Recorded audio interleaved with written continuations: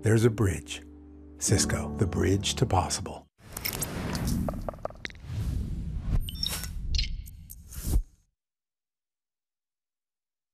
Welcome back to Transform. We hope you enjoyed day one and got the chance to explore the environment, the network with fellow attendees.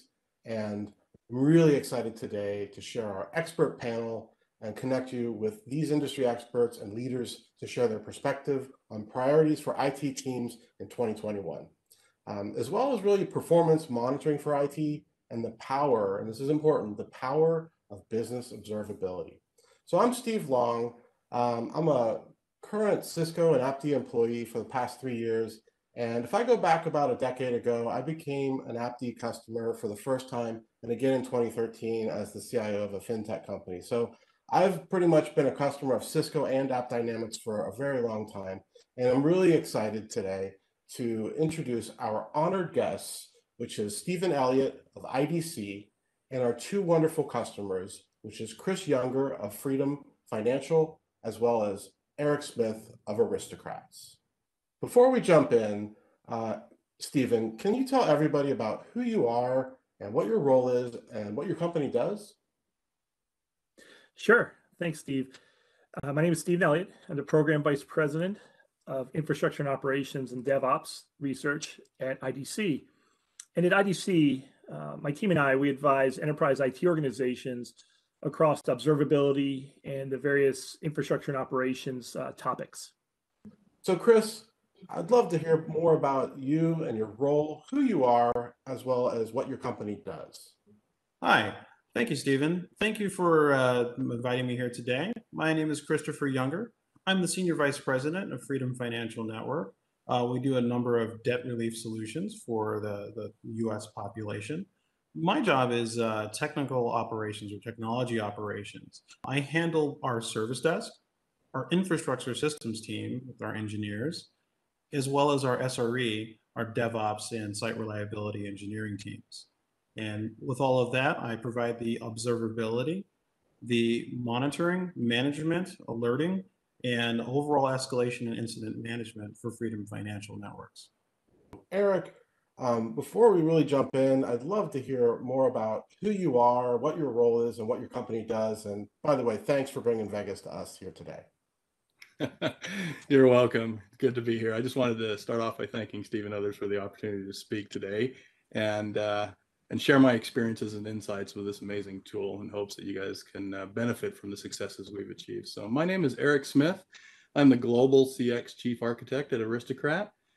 My role at Aristocrat is to ensure that our suite of products is designed and architected to the highest technical, security, and governance standards. My organization consists of senior level architects across the globe, offices in the US, India, Australia, and other locations. Provides me with a very strong international representation and skill set from across multiple industries. Although our focal industry is casino and entertainment industry, Aristocrat is very well diversified and has other areas in digital online gaming as well as many others. So what are some of the key business objectives and goals of my organization at Aristocrat? I think one of our mottos says it all, bringing joy to life through the power of play. We are an entertainment business and customer experience is key to our success. The very name of our division, CXS, stands for Customer Experience Solutions. So ensuring that that level of experience is successful is what drives us to develop the software solutions that we have as part of our product suite. So with that, I hope that gives a little insight into my world at Aristocrat. Steve? Great. Well, let's kick off the first topic and set of questions around digital transformation.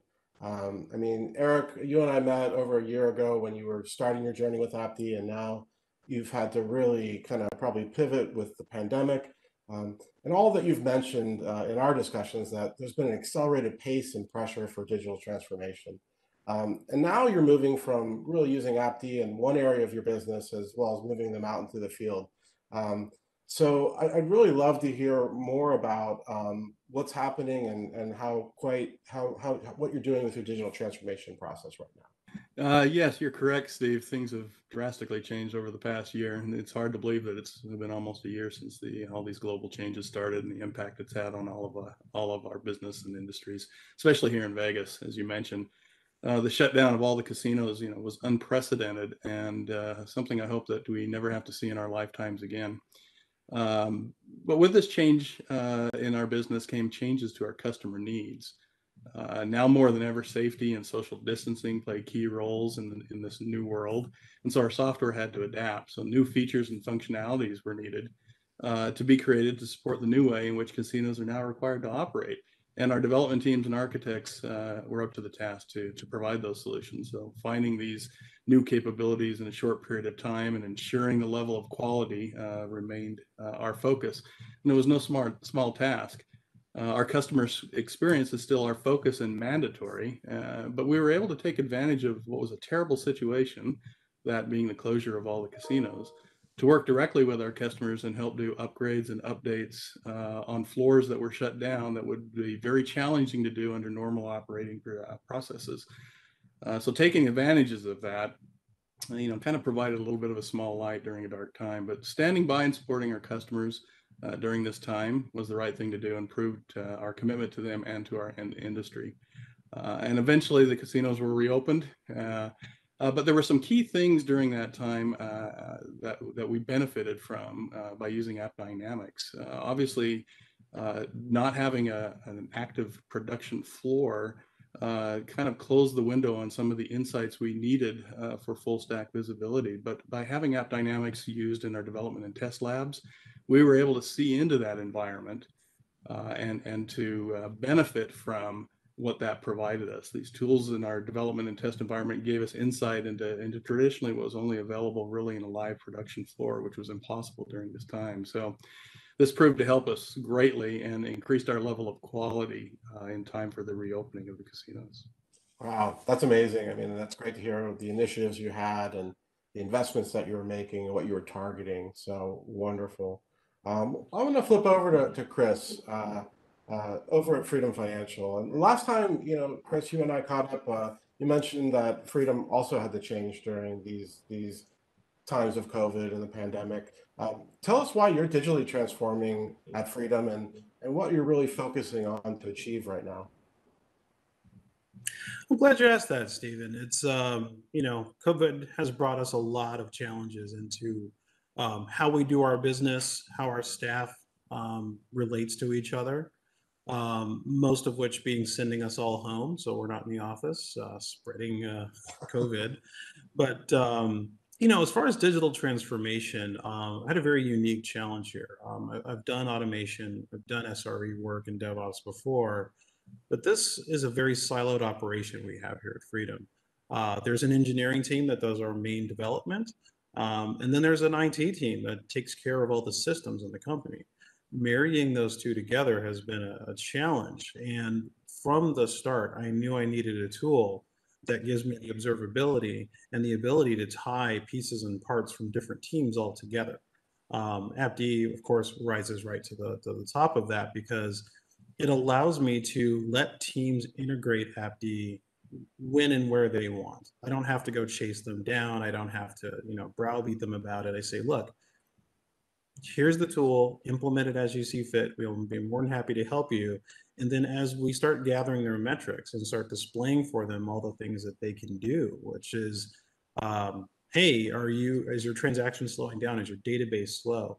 As they start to see that and they realize that they don't have to use the arcane talents of open source tools to do it, we started to get a lot of traction to the point where recently, we were screwing around with one of our dev controllers, and some team had written something very specific on the dev controller for AppD, and we took it down because we were doing some integrations on it. And they called us up at 6:30 in the morning. Oh my God, where did my dashboard go? I depend on that. And we had to have a conversation about change control and what goes in production. But it showed me that we're on the right path. The teams really want those metrics. They want the data. They want the dashboards.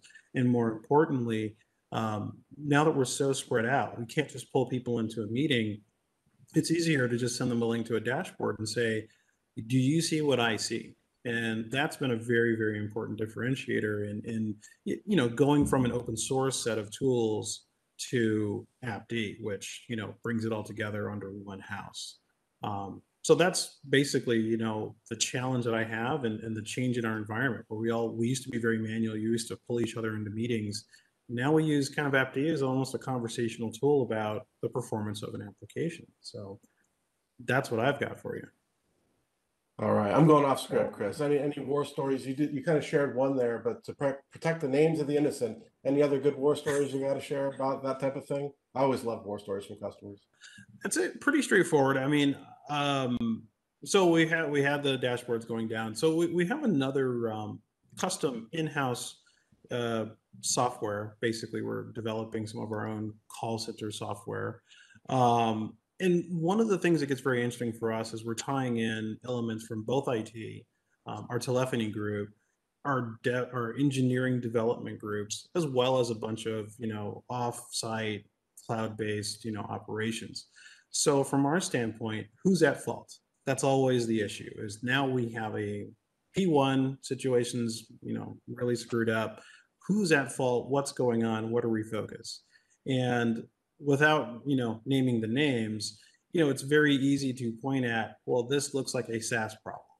This looks like an internal problem. This is a network problem. It gets very easy to drill down. And the names that I think I can mention for you guys is we also deploy CWAM, the Cisco Workload Optimization Manager, which ties into AppD. It lets us drill down a little further into our virtual stack. So we can see, oh, there was a vMotion that occurred that caused this application to twitch, that caused this application to go down because we never expected that to happen. So the war stories they're new because I'm a new customer, but we are already seeing the return in benefits in having the entire stack of AppDynamics products. Great. So let's move on to the next topic of challenges. And I'm going to throw this question to you, Stephen, at IDC. You advise a lot of clients and you take them down their journeys. How do Eric and Chris's organizations compare to what your clients face as kind of the first part of the question? And then if you could share any pitfalls organizations see as they digitally transform, I'd love to hear that from your perspective and IDC's perspective. Sure. Yeah, no, it's a fascinating question. I think we'll start with some of the challenges, and certainly Chris and Eric, there are very common challenges in customers we're advising. In fact, there's a couple things that really stand out. First and foremost, the complexity, increasing complexity of application and infrastructure architectures. Multi-cloud environments is just driving more and more challenges to observability and performance. On top of that, organizational challenges. We're seeing organizations really think about DevOps, site reliability engineering, infrastructure platform engineering, automation, the role of observability and software reliability and system reliability. So this whole notion of how can we identify, resolve, and potentially predict the problem faster than we ever could before with the right people getting access to a single repository of information. And then finally, the third piece in terms of, pitfalls are making sure that the processes are in place so that when you have the right level of data, the right viewpoint from an end-to-end standpoint, that you also have the right processes and people in place so you can drive the fastest optimized process for identification resolution of for any service faster than ever before. So we're seeing a number of things where leadership teams are recognizing the importance of not just having the right tools in place, but really making sure that the collaboration is enabled, that the commitment to excellence, and an understanding of why are we doing this, which maybe is one of the pitfalls. Identifying what the business key performance indicators really are, and not waiting till the end of a project or the end of a business case. You really have that front and center. And often, another pitfall we identified with many customers. In fact, I was advising a large auto manufacturing customer about a week ago. Identification of not just the business KPIs, but who's the customer. Who are you really trying to serve? And how do they value certain business metrics? because frankly, it's different for every type of customer, whether it's an internal customer or an external customer, and identifying really clean, really crisp what the key performance indicators are from a business standpoint. Another recent customer conversation, we were talking about KPIs and for observability particularly, and they said, well, we look at deployment frequency and code error rates and lead time for changes. And they said, well, that's great technically, you're spot on, but what are the business KPIs that those support? And that led to a long discussion about, well, who's the customer? What do they value? Is it really about cost reduction? Is it more about time to market? Is it more about customer satisfaction, net promoter score? So it really, I would say one of the big pitfalls is, make sure that you're identifying not just the technical KPIs, but what do they mean to the business KPIs and to that end customer, regardless of if that customer is internal or external. Chris or Eric, does any of that, feed back into your worlds, and any thoughts?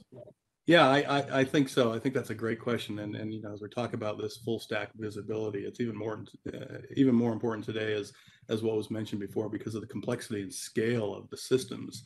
I mean, the demands on these systems continue to grow and expand, and our visibility into all levels is absolutely critical. I'll give you an example. A casino operation is open 24/7. There's no room for downtime. So every minute an operator's floor is down equates to lost revenue. And that can literally be millions of dollars if that floor is down for an extended period of time. And it also has an impact on the customer experience. Customers have options. If they walk into a place and the floor is down, they take their cash, they walk to your competitor next door. So it's very, very critical that I have full insight to everything that's going on there, so that we can try to remedy and reduce any of that downtime.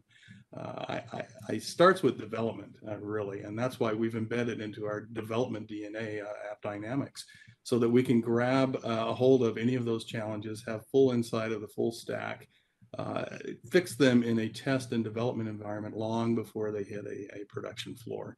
So not only is AppDynamics critical to our production observability, but also in our development process as well. And that gives us the ability to do baselining and trend analysis and proactively alert when threshold variances have changed, and so much more, that it's more than just a tool. It really is, as I mentioned before, kind of ingrained into the DNA of how we develop software.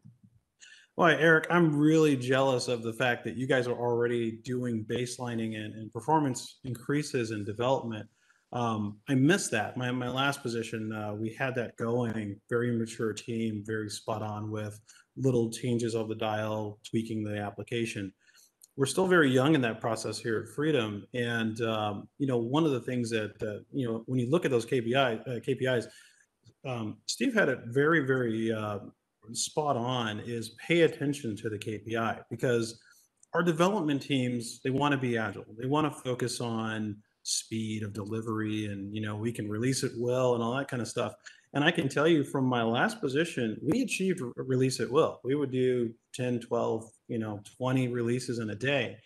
And after about a year of that, we all sat back at a leadership meeting one day and we said, but how is the business doing? Well, revenues had actually dropped. We actually hadn't accomplished the business goals that we wanted, even though we achieved release at will.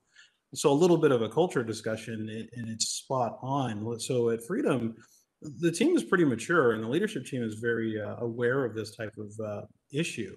So we focus exactly on the things that we need to. We basically run a call center at the end of the day. So how effective are our agents? What's their close rates? Are they getting enough leads that they can work during the day? All of our technology solutions go to that goal. And if the business redirects us into, leads are no longer the issue, now we need more ads served. Those are all things that we tackle from a technology standpoint. And I'm looking forward to the day where in development, we can have AppD, watch that for us so that they can actually do A and B testing live. So by the time it goes to production, they already know it's going to work. So, that's a goal that I really hope to maintain, hope to achieve. And like I said, I get jealous when Eric talks, because I go, I want to be there. So that's the goal that I'm striving for. Great. Well, let's move on to the next kind of topic that I want to talk about, which is, full stack observability and really how business awareness kind of melds with that as a solution to challenges that we just kind of were tossing around. So first, I'm going to toss it to Eric. You mentioned that you've been dealing with like complex IT estates to me in the past and an overwhelmingly amount of data. And, I'd love to hear more about, how full stack observability, because we've been hearing it a lot across the industry, is linked to you and how you're implementing it, and why it's critical for you to have visibility into things outside of just the application, things like the infrastructure, network, and security. So I'd love to hear your perspective on how you're doing that full stack observability. Yeah, thanks, Stephen. That's a great question. I think some of it's been talked about by everybody here on the panel, and it's amazing the similarities and the crossover of needs and what this tool provides to each of us. So as I mentioned before, our customer experience is number one priority. That's our focus, to make sure that our software provides that best customer experience. It's all about the experience and the level that experience leaves a lasting impression, good or bad. So to understand the customer and how we interact with our products is essential. You'll hear terms in our industry like card in, card out, play session, and many others. These are key transactional points of a customer's experience. So let me give you an example. The customer walks into an establishment and sits in front of a slot machine to begin an entertainment experience. So several things are about to happen. Okay, one, the customer may use their card to card into the slot machine. This allows them to build up, loyalty points, receive promotions, and many other experiences and events. And they begin that experience. There's so much more going on in the back end. When they card in, we now understand who they are and have insight into their history of play. What types of promotions are they qualified for? What's their balance of loyalty rewards? So much that's going on. And it's all driven by our suite of products. So you can start to see how the visibility into how the system is doing from a full stack perspective is key.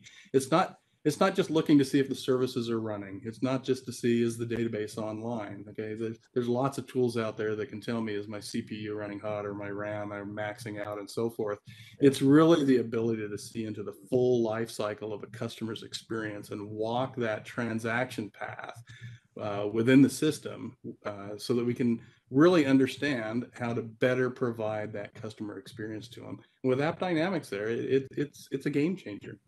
This is a level of partnership with my architects and developers by using it in development and in production to see the full picture, not just peeking into windows of information. Follow that transaction from beginning to end, understand the experience to be able to improve the experience. And again, I keep saying it, and I keep saying this to my development teams, it is part of our DNA of software development and a valuable tool in our tool belt. Chris, how does having deep visibility into the stack and having that business awareness enable you to really achieve your business objectives and your business goals? Well, Steve, I can tell you the full stack, is the goal.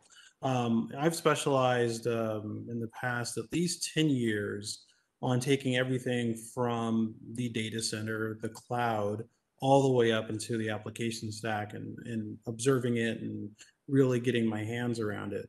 And I mentioned before that I do use the other component, CWAM. So it lets me drill down all the way down into my virtual systems, the storage that they're attached to, the network that they're running on. And for me, since we're still young, there's a lot of firefighting. There's fire extinguishers everywhere, as I put it, and most of my team is in that mode. So it allows us to focus when we have an incident, because the problem is we're still at that mode of reactions. So we're down. What happened? If I can drill all the way down to my storage layer quickly and have that alerted, and presented into AppD as a dashboard, it makes it go a lot faster for us. And from that full stack visibility, and whether it's on-prem, whether it's in the cloud, one of the things that we look at, like I said, when you take in the intake from where we are, it's all a phone call generally, as people are either calling into our systems or we're calling them.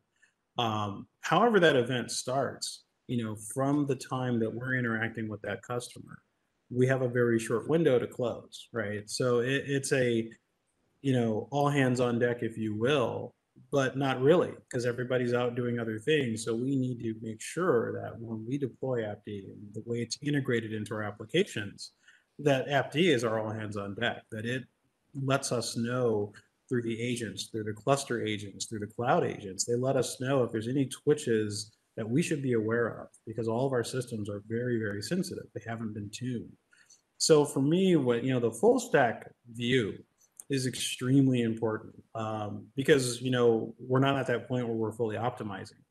It's, I need to see everything. And it's a little bit of information overload. But again, AppD helps with that, where I can filter out via dashboard, via the metrics I'm displaying, what gets presented. And I can have a highly technical view for the technical teams that need to know these things. And I can give the product managers a different view, which is basically, is this app working or not? We changed a feature. Is that feature helping or hurting? As opposed to the raw stats of, well, we're, a couple hundred milliseconds of, increased query time. So it's a little simplified, it's a good thing. I don't have to go deep into the details on everything, but for us, it's a canary in the coal mine. It's it lets us start an incident further down the road, as opposed to just everybody runs around and looks for the fire. Yeah, I always kind of like the analogy. It used to be a needle in the haystack to find a problem in technology, and it's moved to be more of a needle in a needle stack. And having the right tools and perspective on that, I think, is, like you were mentioning with your examples, it's great to have, and it's great to hear your stories on that and your details. Great. So we're going to move into almost a double click into what I think full stack observability is, into the business context. So Stephen from IDC, I'm going to throw this first question to you. It's clear, that with the increasing technology initiatives out there, and they're intertwined with the broader business, initiatives and goals. What's the role of full stack observability with that business context that can play not just a technological advantage, but also help businesses achieve success? Yeah, no, it's a great question, because it's so important now for the audience and for everyone in technology, but even more so because business executives, particularly over the past year with the pandemic, have been forced to really think about and answer the question, is their business architecture, in fact, their technology architecture? And when you think about the past year and moving forward this year, customer engagement models have changed. Business models have changed almost literally overnight. In fact, a couple companies we've advised, they've had to rethink their entire revenue model in terms of, for example, in one case, there's a very large supply chain company that was supplying many universities with their food sources. Well, when students don't go to school, they no longer need those supplies. But yet this company had to rethink, how can they get a net new customer, let's say consumers like us, goods that we need, whether it's toilet paper, eggs, chicken, things that were in high demand, paper towels, early in the pandemic.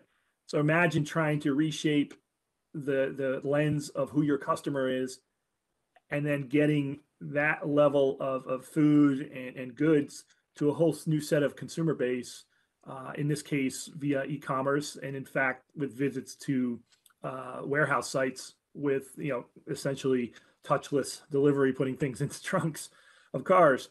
And that's a great example of, you think about the need for observability and how these business architectures are the technology architectures.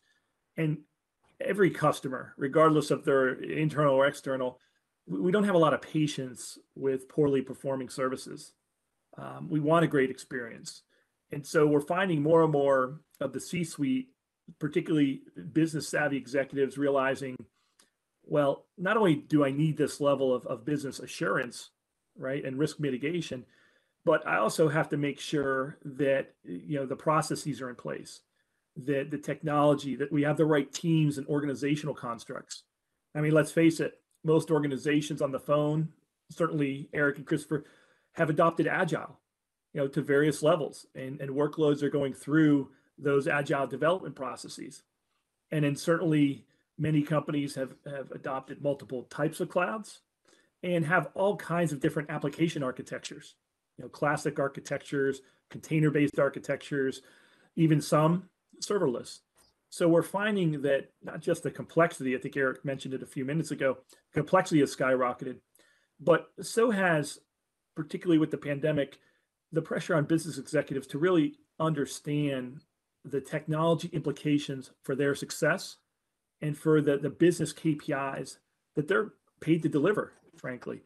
And so, just having a recent conversation with the CIO of a large supply chain company, and she said, I can't believe how many business conversations, not just she was having, but her directs were having across HR, across the financial group, and across the product owners, to really a recognition and a maturity on the part of the business functions to realize how much they need the technology investments and the investments in the people that are driving the projects, but how much they rely on the success of those projects to essentially provide resiliency, in this case, for the changes that company had to go through last year and continuing to transform this year. So, the very foundation of a lot of these conversations is availability, or system reliability. If you're an SRE, it's all about reliability. And so we're finding that, it's just a great opportunity to have observability as certainly a foundational point for many of these conversations, and then to recognize that the business KPIs that have to be delivered and the resiliency now for successful business organizations, a lot of this resides on the opportunity, or the requirement, I should say, for collecting tremendous amounts of data across these products and services, and then the ability to share the information, provide the access across different teams that's driving more and more collaboration. Because ultimately, we all want a great experience, regardless of how we define who the customer is. But we also want to make sure that if there's a problem, and problems always come up, that we can either prevent it down the road, or at least find it, identify it quickly, faster than ever before, get the right people on it, and then go resolve it. And I think those are resiliency themes that we're going to continue to see, not just last year that really accelerated, but certainly moving forward. Yeah, it just resonates with me how IT teams and professionals and leadership teams in IT now really have had to internalize the business metrics on top of the technology.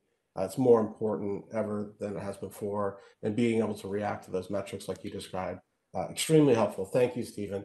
So I'm going to throw a question to you, Chris, in a similar vein, the need for business context. What are the business KPIs that matter most to Freedom Financial and in your world to support the business from a technology perspective? Well, I'll tell you, Steve, the main thing that's important to us, and before I answer that, I'll take one little step back here and explain our infrastructure a little bit. So even though we do have to focus on our end customer, which signs deals with us and we absolve debt, our customer, my internal customer, is actually our call center agent. We sent 1,600 people home during COVID. They're still home. So they had to work as effectively as a call center agent at home as they do in the office. So this is a pretty significant amount of technology, and I won't get into the details, but it basically boils down to a browser interaction that every call center agent has and how they do their job. So one of the things I'm looking forward to deploying with AppD is that browser agent that helps me determine how effective our call center agents are, because all the tools they're using are web-based and they're being used through a Chrome browser. So I need to be able to tell exactly what they're doing, how effective it is, get those metrics back, because when you start talking about KPIs, we have KPIs that start with, well, we have a number of leads and those leads are converted, but it also gets down to how many calls are agents making. Are those calls effective? So we do things like we are actually trapping all of the, we're translating and transliterating the calls so that we hear the words on both sides. we can actually tell if an agent is talking to somebody who's emotionally distressed. So the effectiveness of the agent is very important, and it's one of the biggest KPIs. And it was interesting. I was just in a meeting the other day with one of my engineering partners where they were laughing about the fact that we're used to adjusting our sliders and our needles and knobs to get big percentage changes. So could we generate more leads? Did we close more leads? The business operations teams are looking for fractions of percentages. Can an agent close 0.2 more percent, right? And how can they do that? Can they use different language? So they're analyzing things like words and text. Now, this all boils down into a KPI of effective agent, right? Leads in, leads out, close rates. We also have something called negotiations. So once we understand somebody's full debt load, how can we negotiate that better for them, and what's the appropriate method to pay for it? So those are all business level KPIs that we as technologists have to take and say, how can we help? We have a specialized algorithm that looks at debt. We have another algorithm that looks at negotiations and our likelihood of closing.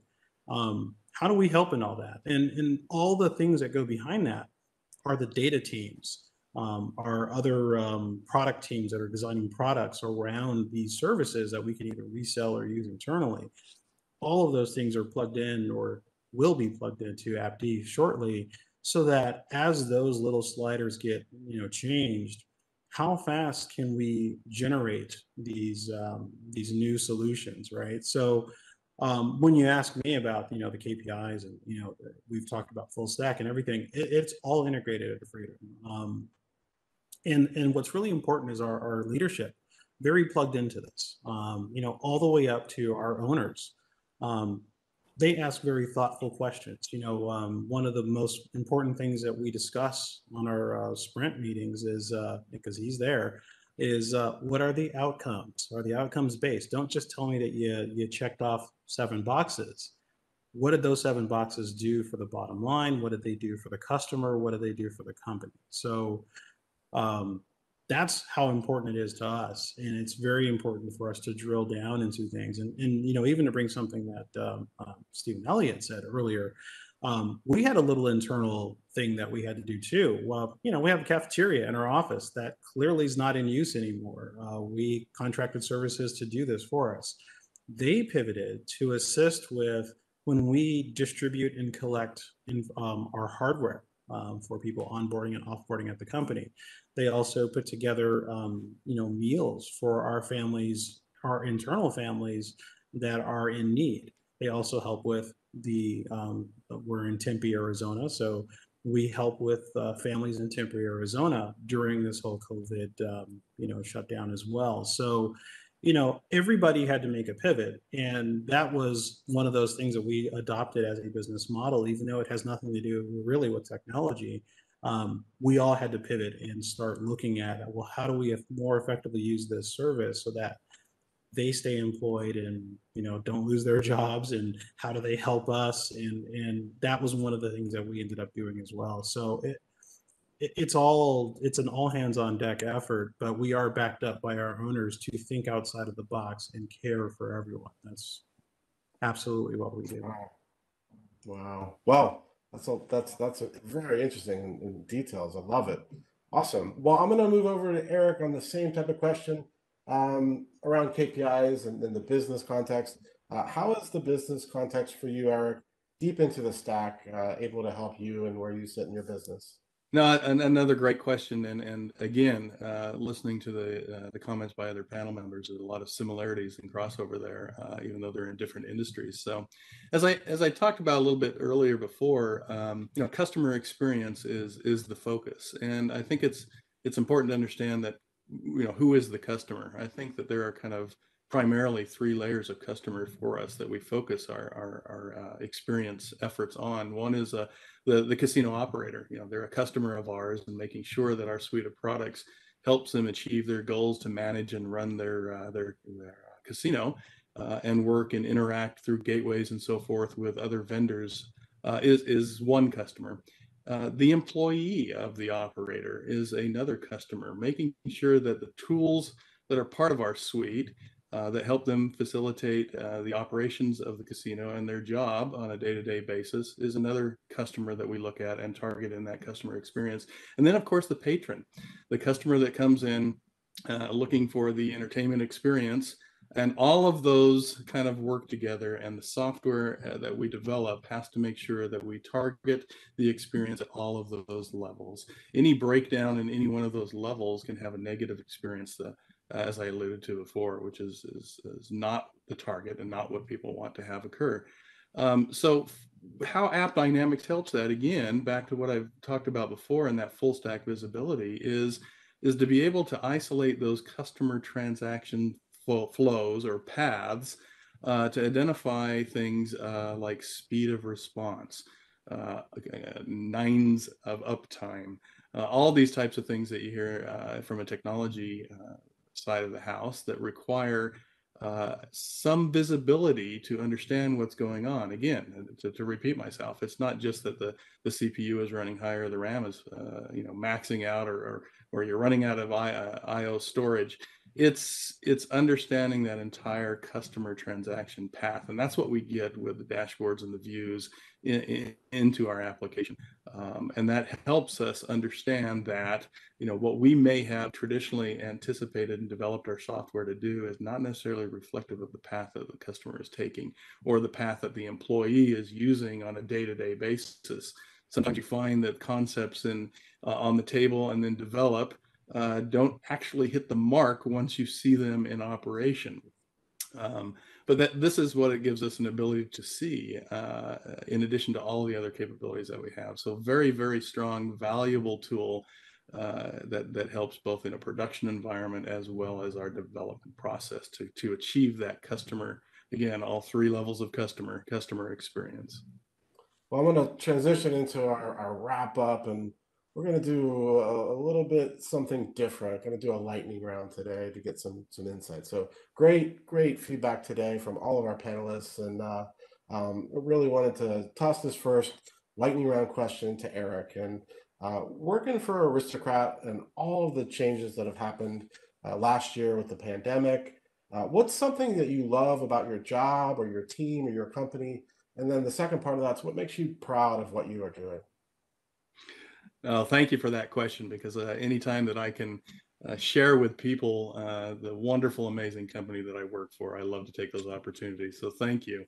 Aristocrat is an amazing company, and I think I knew that going into this past year with the challenges that we faced, but it became even more apparent as we lived through 2020 together. I mean, world-changing events, when they started happening, Aristocrat stepped up to the plate very early on and started the ball rolling on our globalization work from home initiative, trying to globalize the number of people that we have to transition from offices into homework, into working from home, is a logistical challenge, but Aristocrat did it amazingly. It's not only just lifting and shifting, if you will, people to work from office into the home, but you take a look at some of the equipment challenges that we faced. I mean, we've got software that obviously interacts with EGM, gaming machines. Those machines are not accessible when you move home. Trying to get those logistics coordinated to get some of those physical machines home to the developers so they could continue to develop was a challenge, but Aristocrat did a phenomenal job. And literally in a matter of days, we were globalized and working from home. And honestly, I think that the level and quality of the people that we have within the company shined as well during this time. The productivity, you could anticipate that by going through something like this, that productivity would take a dip. It did not. If anything, I believe our productivity increased and people collaborated more. I think people are sick of Zoom, but it did give us the ability to increase our productivity, which was fantastic. And then also the other things that Aristocrat did during this time that were amazing were some of the programs that they put into place to help all of our team members, both financially if needed and mentally if needed. One of the things that we implemented early on was what we've affectionately called our Wellness Friday.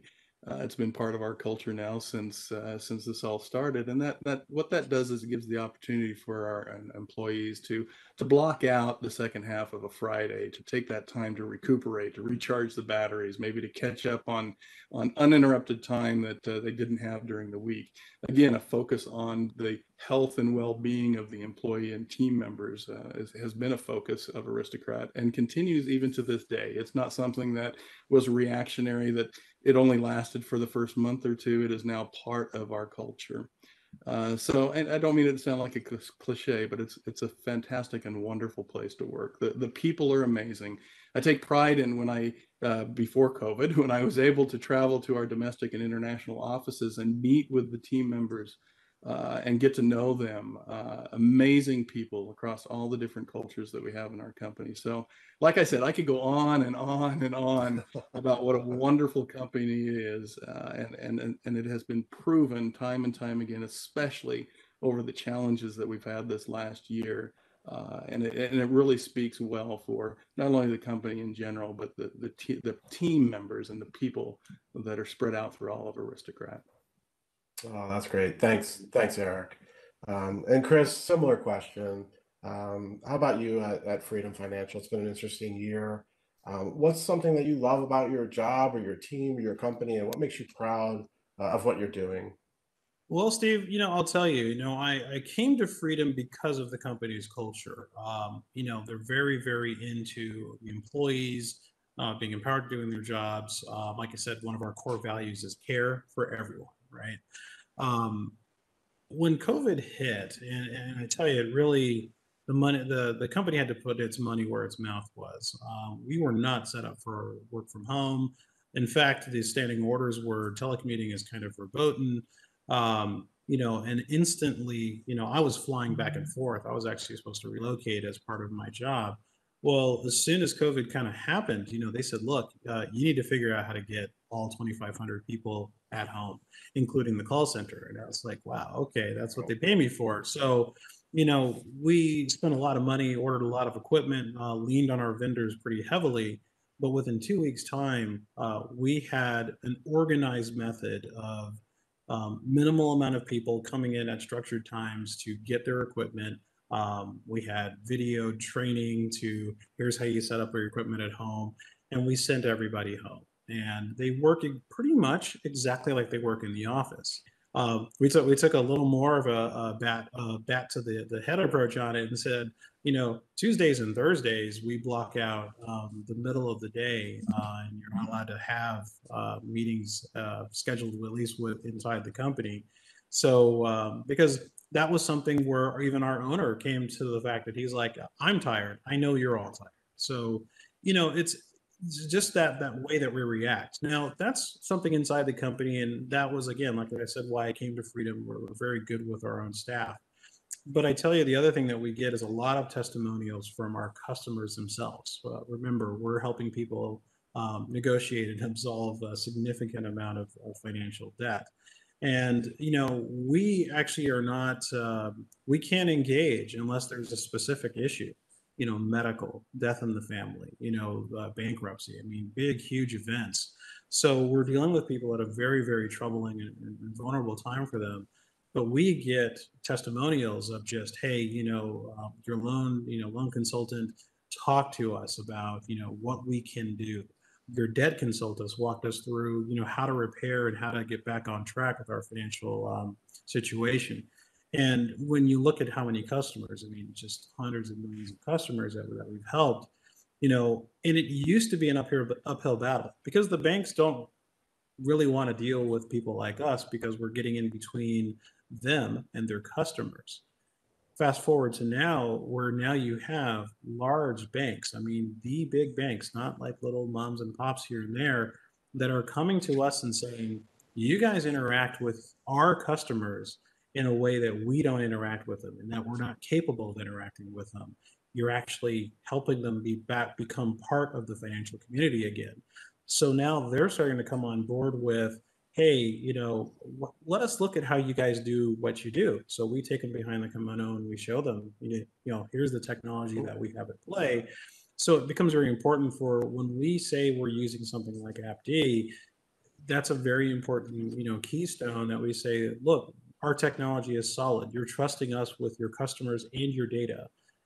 We're watching every single aspect of it, and we can tell when we have problems.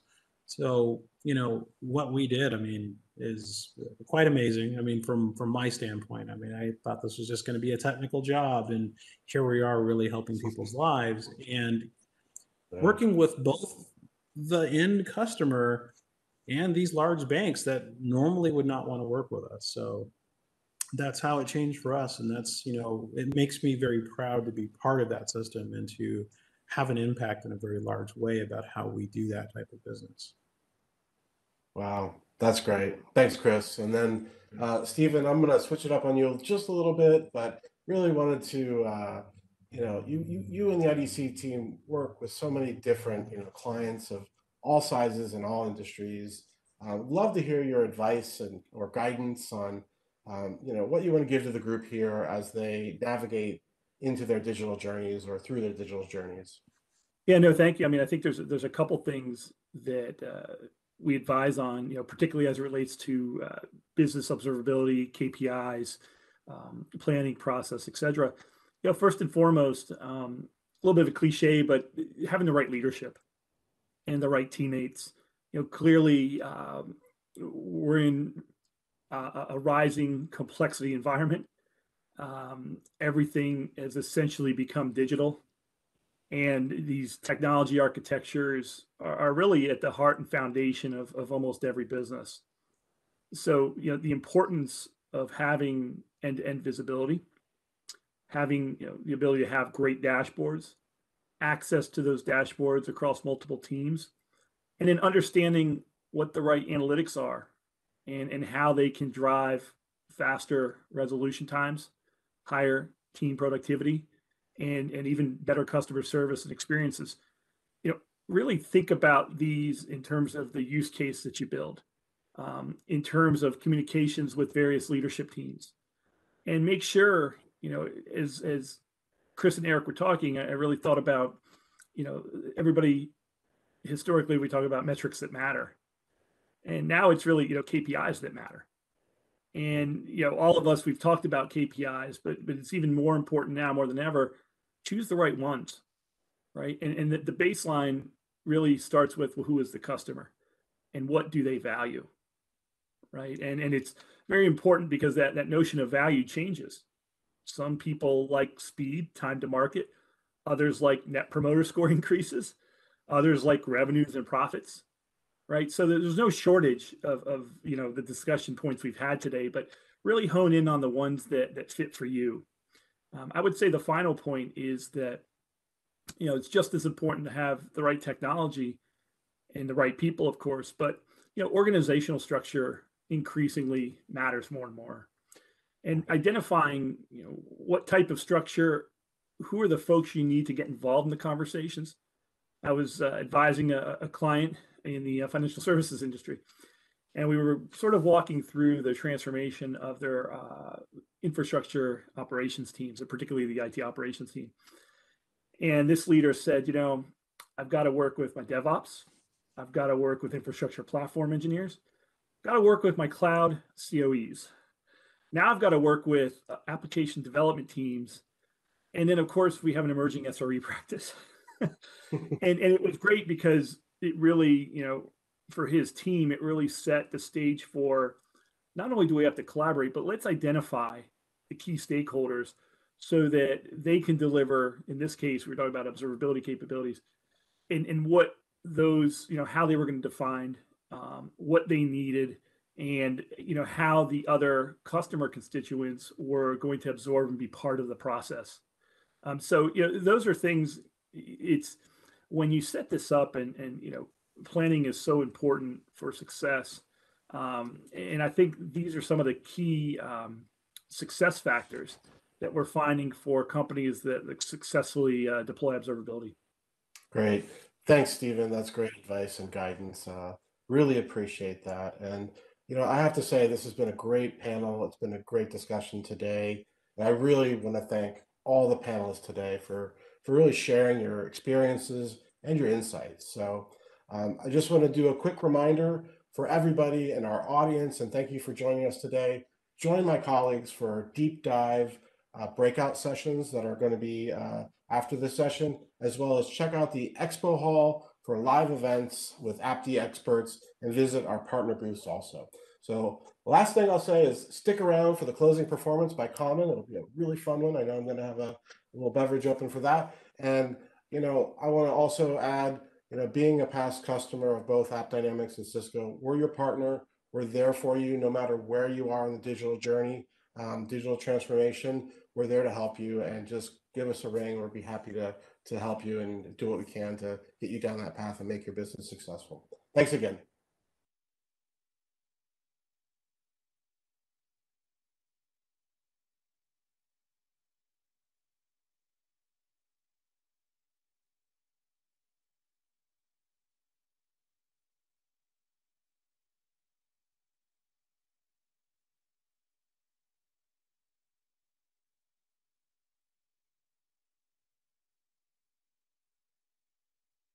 Many lack the mobility or the flexibility to reach critical urban appointments. The remedy, it turns out, is as much a technological marvel as it is a medical one. Meet Medibus, a state-of-the-art clinic on 4 wheels. But designing such a wonder came with its own set of challenges, taking everything Cisco knows about mobility, connectivity, video conferencing, and security into account, and, together with partner Deutsche Bahn, dispatching it from the cloud to create a 21st century lifeline. Now, no area is too remote, no diagnosis or specialist unavailable. All because one company dared to wonder if the road to better healthcare could literally be the road that runs through town. That's the inclusive future. Cisco, the bridge to possible. Good afternoon, ladies and gentlemen. I'd like to welcome everyone to the marriage between Rebecca and Cameron. In the presence of this company, it gives me great pleasure to declare you are now legally husband and wife. Cameron, you may now kiss the bride. Between being there and being together, there's a bridge. Cisco, the bridge to possible. My name is Imran Razak. Been with Cisco for about 5 years, and I lead a team